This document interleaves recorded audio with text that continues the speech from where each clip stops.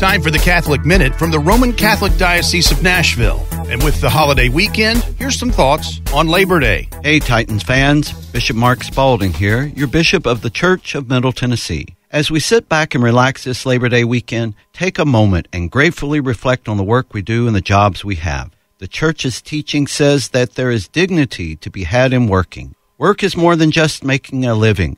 It is continuing our active participation in God's world. Thanks be to God for all those who labor so hard in our incredible American society, and may God bless all those who are looking for work. Always make time for prayer. Always make time for family. And remember, good, better, best, never let it rest until your good is better and your better is best. The Roman Catholic Diocese of Nashville welcomes you into one of its 54 churches in Middle Tennessee. We'll be glad to see you and welcome you home. God bless, be safe, and go Titans!